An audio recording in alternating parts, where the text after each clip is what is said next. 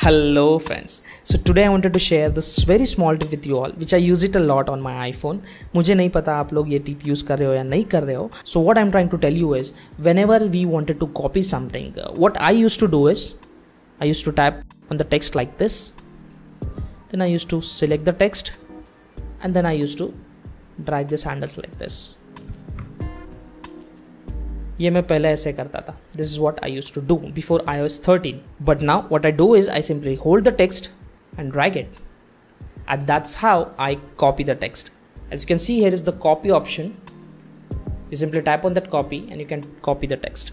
See, what is the difference? Well, it is very fast, first of all. And the second most annoying thing was this keyboard. I don't like this keyboard. I don't want that keyboard. I just want to copy the text. And now you don't want to reveal that keyboard. You can simply hold the text and copy it like this.